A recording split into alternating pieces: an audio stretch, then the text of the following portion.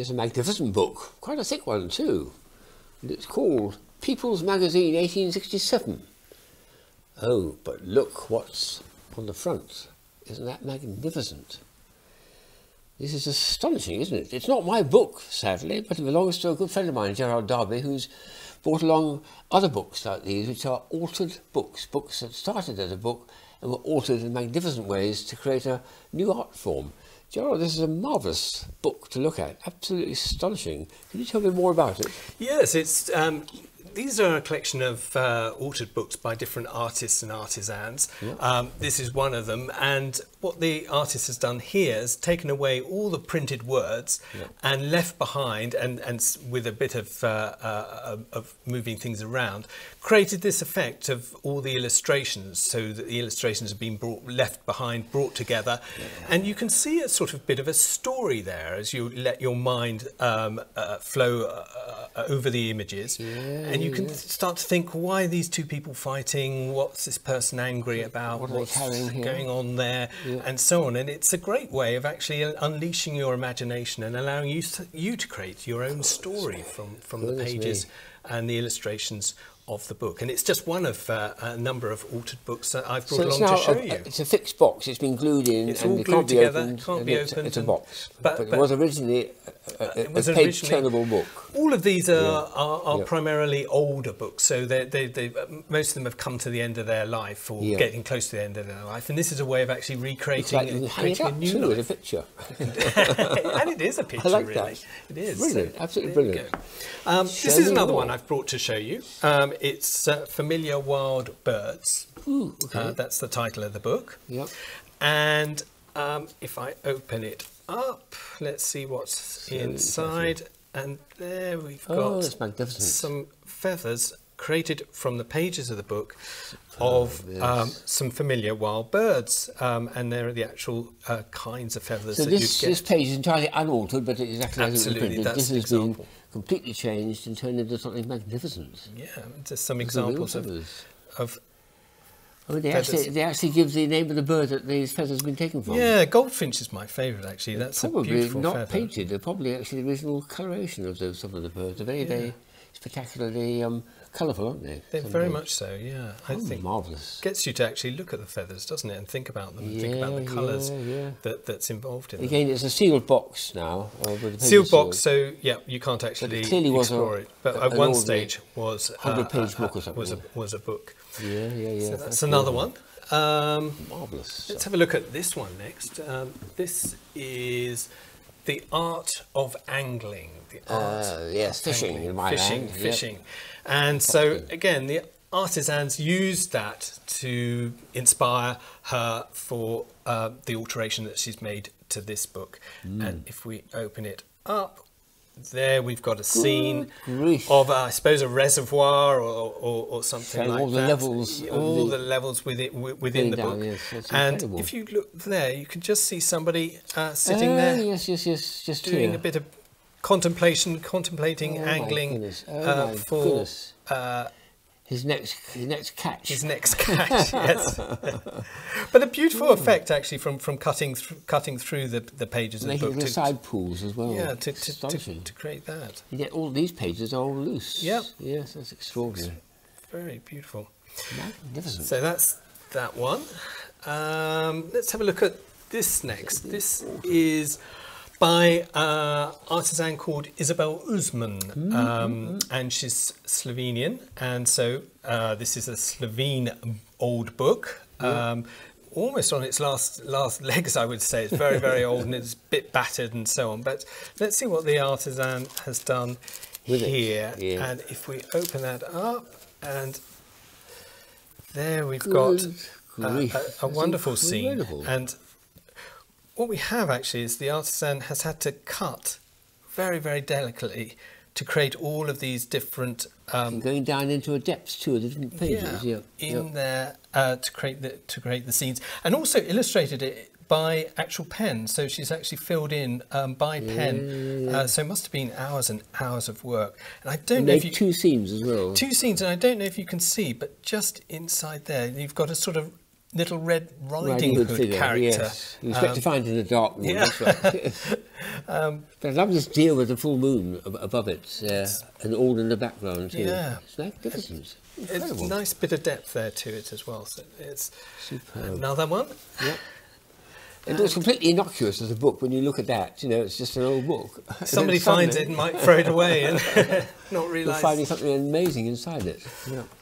I am a great fan of wolves. I think there's such a character with wolves and such beautiful beasts. And I gave this to an artisan to think about in terms of what she could create from this. Yes. And well, this is what she's put inside. So let me just open it. You commissioned this book then? I commissioned this, well, yeah. She bought the book and then found... And then I just thought, we've got to have something... Asked an artist to do something with it. And there we go. If I take that out and if you... I'll hold it up to the... It's very delicately and cut out of paper. Incredible. Quite thin paper, actually, but incredibly finely cut. And like all of these, incredible amount of detail, incredible amount of time to create those... Look how thin it is. Extraordinary. Absolutely amazing. From one sheet of paper, isn't that amazing? So there's. So you leave it as an insert inside. I leave it as an insert inside, and it gives people a little bit of a surprise. And there's another one actually. There we go. Oh yes. Want to hold Can you hold that up to the camera? There we go. Oh yes, that's magnificent. That's a real wolf, isn't it? Isn't it? The gaping jaw and he's slobbering. Howling. He looks as though he's about to eat some food as well. That's marvellous. There we go. So that's a book on wolves. Wonderful. Wonderful. Yep. Next up, I'm a great fan of this. Oh yes, The Lord of the Rings. Yes, I read The Hobbit and the whole trilogy. Did you? I've read The Hobbit. I haven't read that. You've done very well. You've done very well. I've seen films and everything else. Yeah. Okay. And this book has been altered by an artist who creates jewellery from books. Can you believe it or not? Creates jewellery. Seems like an ordinary book. Lots of pages. All the pages there and so on. But if we go to the front of the book, yes, there we go. What's in there? If we can take that out, look at that. It's a ring. Oh, and you won't be able to see it, but it's got Hobbit writing inside. Oh, incredible. Oh yes. One ring to rule them all, etc. I better try it on, hadn't I? Go on. Let's have a go. Go on. I've got to vanish. Yeah. Have I gone? I better come back again. I've returned. Isn't that magnificent, though? And it works. So yes, it works too.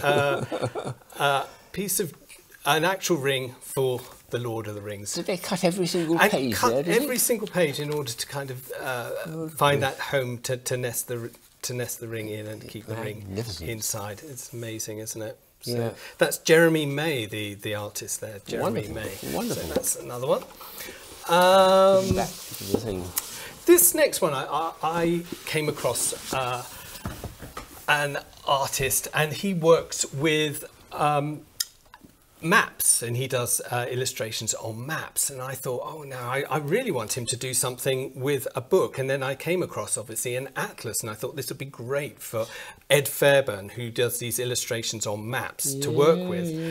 And this so is the old AA guide, which I have in my collection for London, but this is the whole country, in fact, isn't it? Yeah. It includes London as well, of course. And so I got him this atlas rather, to work with. Yeah. And we were thumbing through it and looking at the pages of London and thinking, you know, what would be appropriate to put. It's quite an old version of the book, isn't it? It is an old, again, like all about these 50 books. years old, probably. It's an old version.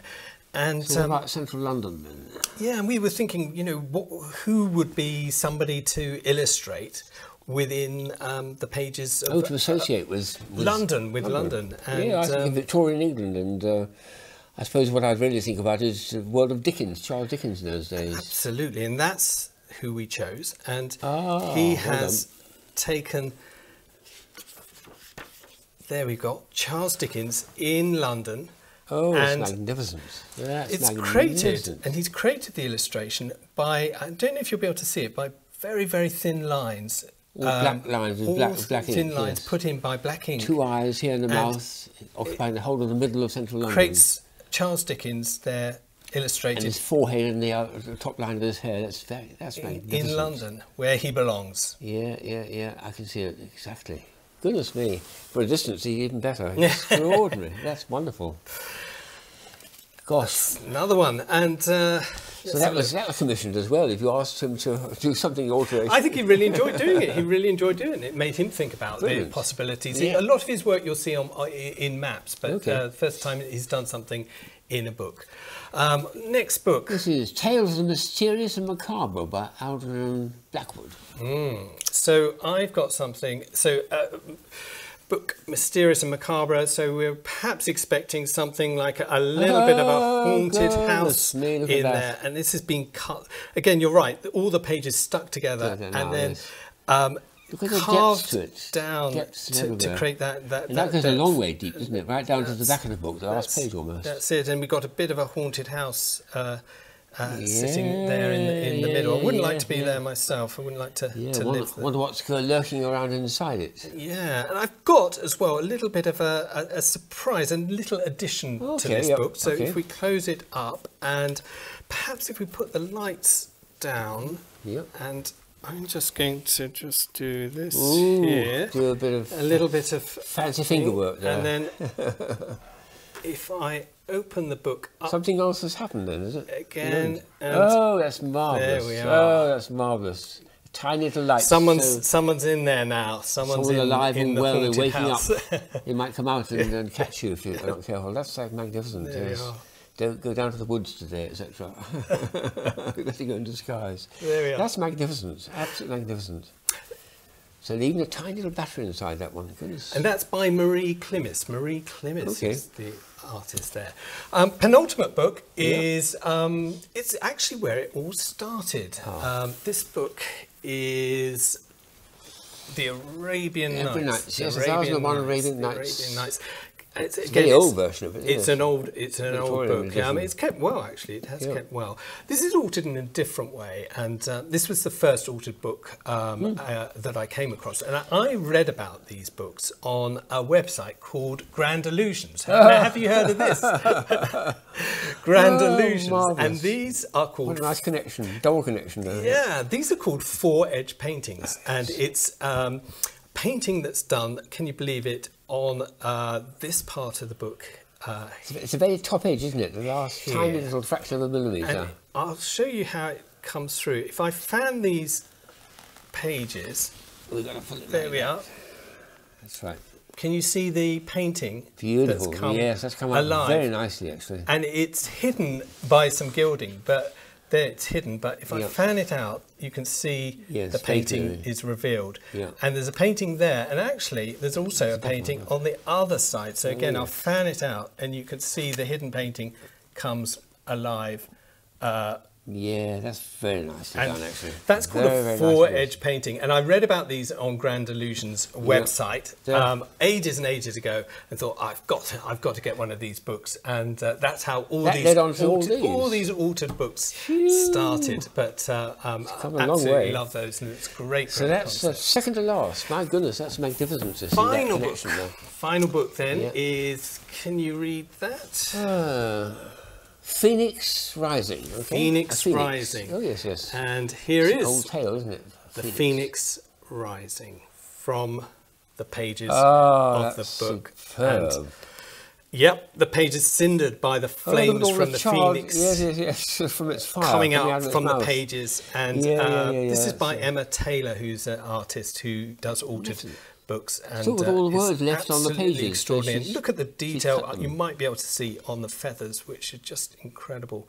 So this book alone is not one that can be folded, that can be closed. Please don't try and fold it, otherwise you'll reduce a man's tears. But absolutely beautiful book. So out of the author books you've had, do you reckon that's probably the most outstanding? And I have to agree. Yeah, I think it's a quite fantastic work of art.